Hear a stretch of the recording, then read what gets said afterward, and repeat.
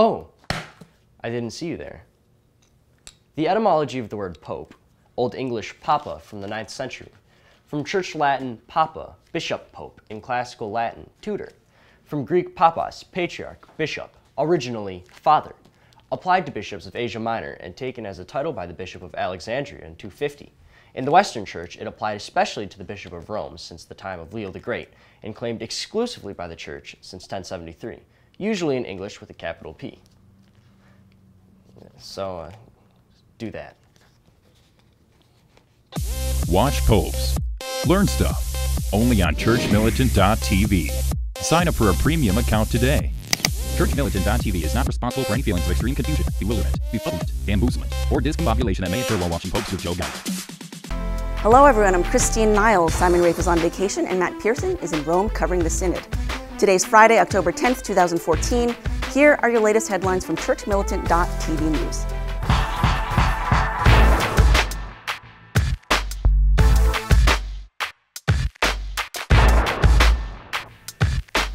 Raymond Cardinal Burke is objecting to a married couple's talk at the Synod welcoming homosexuality. Handpicked to speak first, the Australian couple claimed marriage is primarily a sexual sacrament. They also said parents should welcome gay children and their partners into the family home, to the applause of many bishops. Yesterday, Cardinal Burke strongly objected to this speech, citing the dangers of exposing children to an intrinsically disordered relationship. In his words, we should not give the impression to children that we, quote, condone gravely sinful acts on the part of a family member.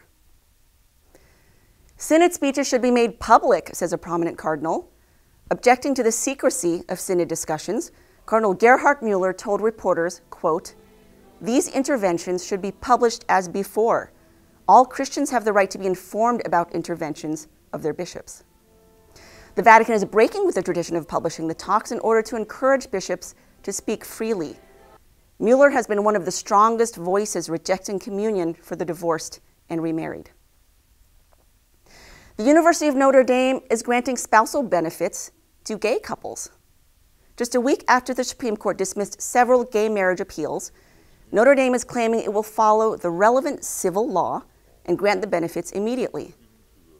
The university, however, has failed to cite exactly which law it's referring to. Professors are criticizing the decision, reminding the university of the directive from the Congregation for the Doctrine of the Faith, which stated in 2003, quote, in those situations where homosexual unions have been legally recognized, clear and emphatic opposition is a duty. A woman diagnosed with terminal brain cancer plans to kill herself November 1st. The 29-year-old woman is recently married and was trying to have a child when she found out she was dying. She justifies her death by claiming, quote, my quality of life as I knew it would be gone. She moved to Oregon to take advantage of their state-assisted suicide laws. We ask that you please pray she would not follow through with her decision. A Pennsylvania couple who learned of their unborn child's fatal birth defect went against popular opinion and refused to abort him. Instead, they created a bucket list of activities to do with their unborn child, taking him to the zoo, concerts, and Phillies games. The boy was baptized after his birth and died shortly after. His father said, quote, one thing we would want people to take away is that each human life is so valuable and that it's important to live each day to its fullest potential. I'm Christine Niles. Those are your headlines from churchmilitant.tv. Please watch The Vortex today, where Michael talks about the chickens coming home to roost in Rome. Thanks for tuning in today. Please share churchmilitant.tv news with your family and friends. Check us out on Facebook and Twitter, and may God bless you.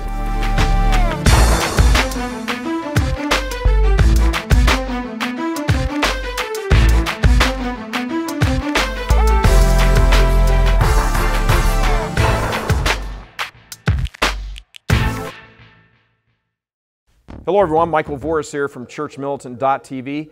Bishop Daniel Jenke of Peoria, Illinois has said, quote, we can no longer be Catholics by accident, but must be Catholics by conviction.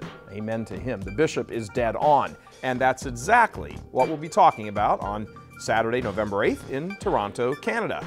The event is called The Future of Catholicism and is being hosted by the terrific Apostolate Catholic Chapter House. I'll be joined by Tim Haynes, host of the hardest-hitting Catholic podcast on the internet. We'll both be giving 2 talks each about the crisis in the church as well as the new evangelization. So come and enjoy the fellowship of hundreds of like-minded Catholics at this all-day event, which includes the Holy Sacrifice of the Mass and the Rosary. You'll also have the opportunity to engage with many outstanding Catholic organizations who will be present there as well. You can learn more or register today at CatholicChapterHouse.com. You can see it right there on the screen. So, we will see you in Toronto at the beginning of November. God love you. I'm Michael Voris.